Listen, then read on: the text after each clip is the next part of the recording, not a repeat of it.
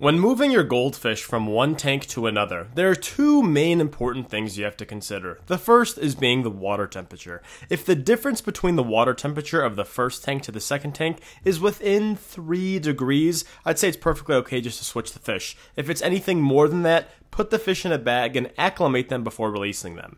The second thing is water parameters, more specifically the pH. If one tank is a little more acidic and the other tank is a little more basic because there is a difference in the timing of water changes between the two tanks, you may want to slowly acclimate them to the water by putting them in a bag and slowly swishing in the new water. But for my tanks, I have them all on a pretty regular water change schedule, and all of them are kept roughly around the same temperature, so I can just pick a fish up and put it into the other tank and don't have to worry about it.